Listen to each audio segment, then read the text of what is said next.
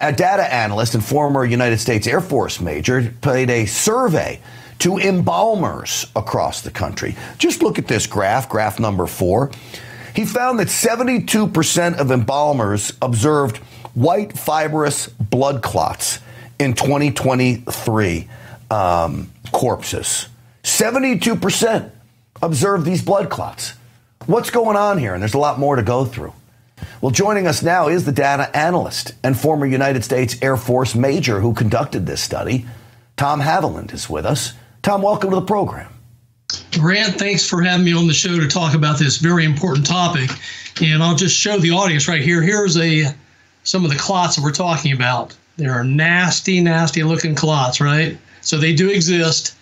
This all came to my attention the week of Thanksgiving of last year when that movie Died Suddenly came out. And about 6 or 7 embalmers in that movie said they were seeing those white fibrous clots. I wanted to see whether that was a real phenomenon or not. So I conducted a survey last year to see what embalmers were seeing through the year 2022. I sent out a link to a survey in SurveyMonkey to over 3 dozen national, regional, and state funeral director associations with hundreds of members underneath them.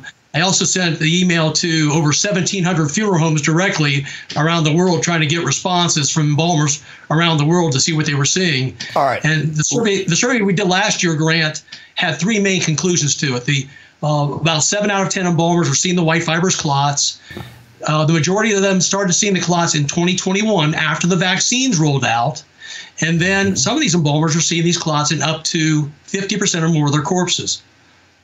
So then I've done another survey this year then that's in progress right now that you see to see what the embalmers are seeing this year at the end of 2023.